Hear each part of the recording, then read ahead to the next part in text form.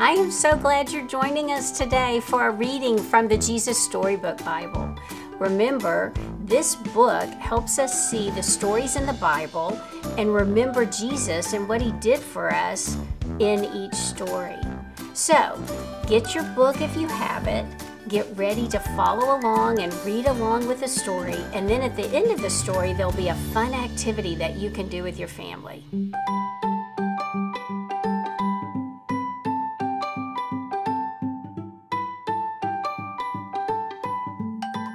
The warrior leader.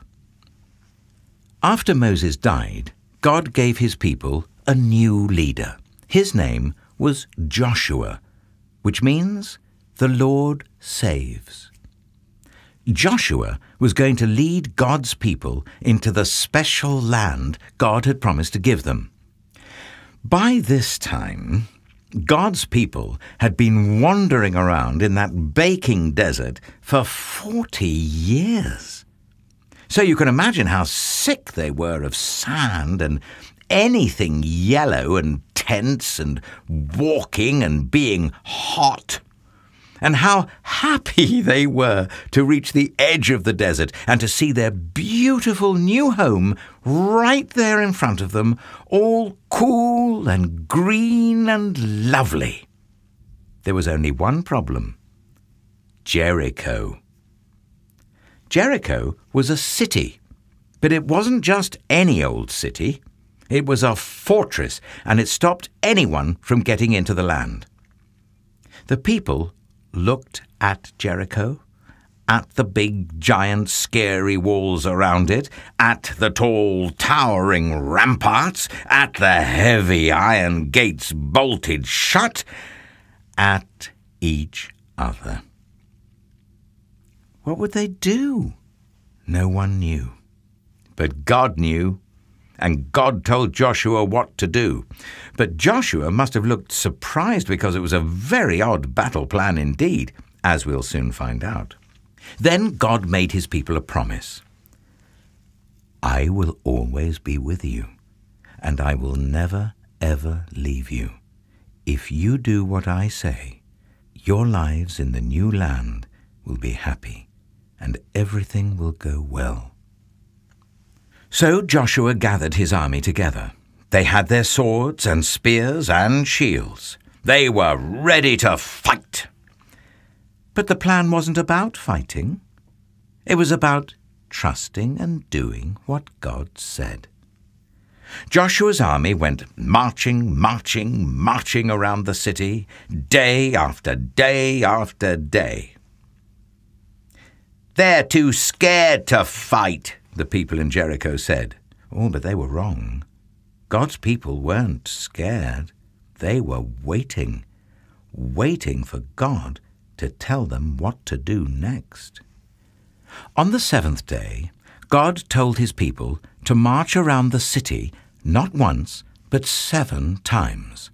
Then God told everyone to make as much noise as they could. Has anyone ever told you to make as much noise as you possibly can? Well, imagine that noise. Add 39,999 other people making that noise too. And you get the idea. Ear-splitting. And, as it turned out, stone-splitting too, because the huge, strong walls of Jericho just crumbled to the ground, as if they were made of sand. Jericho vanished in a great cloud of dust. So it was that God's people entered their new home, and they didn't have to fight to get in. They only had to walk. Joshua said, God has brought you safely here. Now will you do what he says? Everyone said, we promise. Only God can make your heart happy, Joshua said. So don't pray to pretend gods. No, they said, never.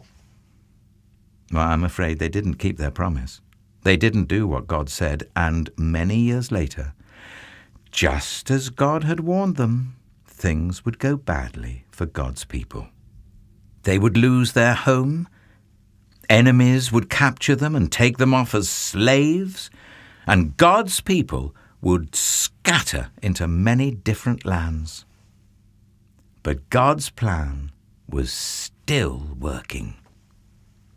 One day, he would give his people another leader and another home.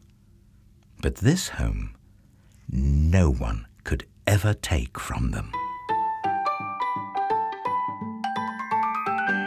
We hope you enjoyed our story today on the warrior leader. For today's activity, all you're going to need is an empty paper towel roll, some markers or crayons, and maybe some Legos or empty boxes you can stack up or blocks. And what you're going to do is you're going to build a wall in the middle of your table, or in our case, we're using our kitchen island. Then what you're going to do is you're going to have your family walk around the table after they decorate their trumpets. They're going to walk around the table 7 times blowing their trumpets.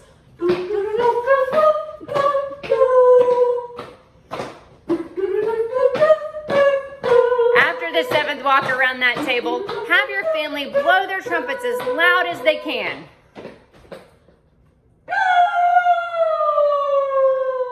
All right, then have the kids knock down whatever it is that they built in the middle of the table. Hopefully it's a nice big wall. And then you can remind your kids that God's people were ready to fight, but instead they trusted and obeyed God, and he took care of the rest. We're reminded that God is all powerful and that we can trust him.